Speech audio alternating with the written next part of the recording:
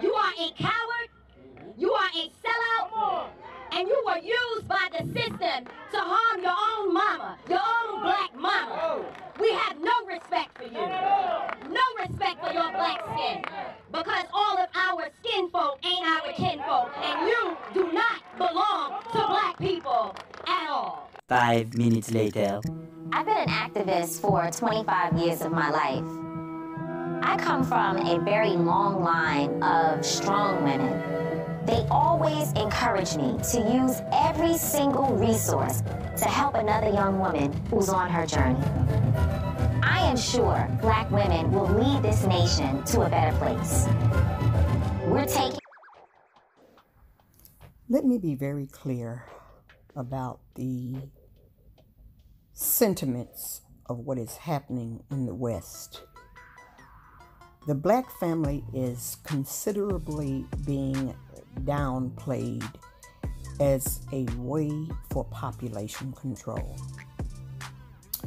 But before we get into that, I want to talk a bit about our story as it relates to the United States of America. We, as black people in America, African Americans, have a long history of grassroots organizations. A lot of these organizations facilitated HBCUs, historically black colleges and universities, in order to educate us because we were not allowed to enter white universities. The funding that was done for these schools, a lot of them had farming on site. So one, people could eat.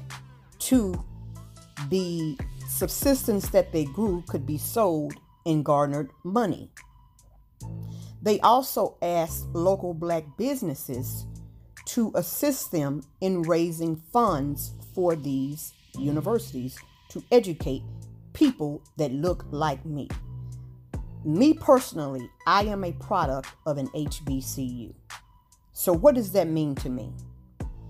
It means that I went to an institution of higher ed that was garnered toward people of the black diaspora within the United States of America. I enjoyed being educated by my peers and people from all walks of life all over the U.S. But what has become clear to me is that activism is now corporate business. Now, what do I mean by that?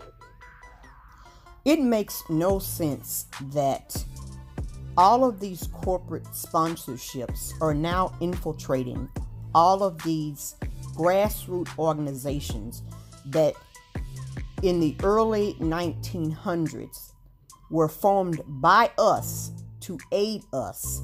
And now those same corporate sponsors are using their money to funnel through these same organizations to down the black family structure by any means necessary.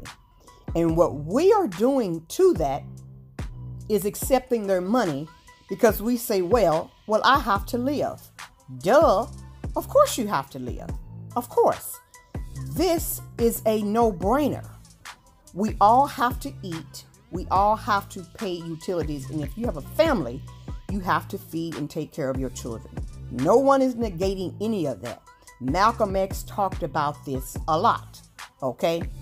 However, at the same time, what are you doing in order to get this money? So now what we do is basically decide to sell our souls and our people out for the almighty greenback. Yeah. Answer this question for me.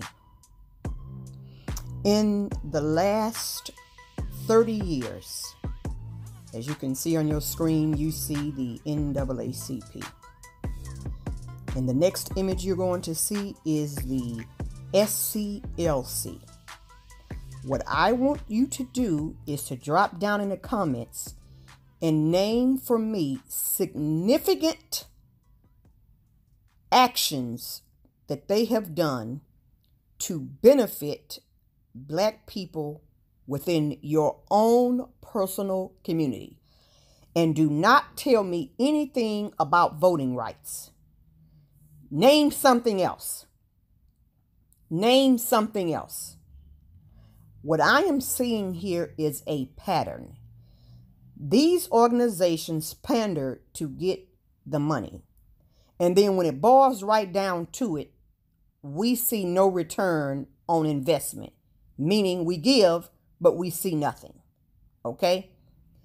I want to see real truths that they have done within your own personal local community. Drop down in the comments and tell me that. The next picture you see on your screen is BLM. For them, I want you to do the same thing for them. Tamika Mallory likes to say she is not affiliated with Black Lives Matter. If you remember when the election cycle was going on, what she did with Until We're Free and BLM did was to post a link on their Instagram page, which led to donation link for the Democrats. How is that helping us? Many of you know why I am so just enamored with Malcolm X and the tenets and things of which he spoke and taught to us as Black people in America.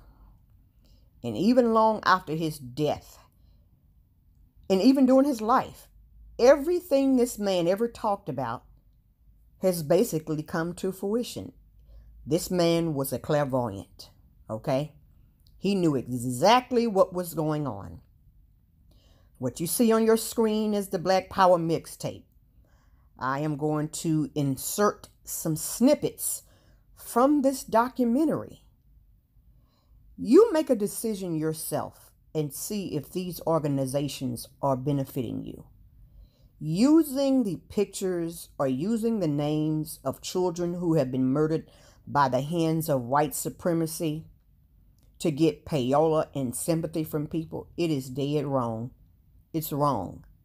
And I don't know how many of you out there have lost someone due to such violence.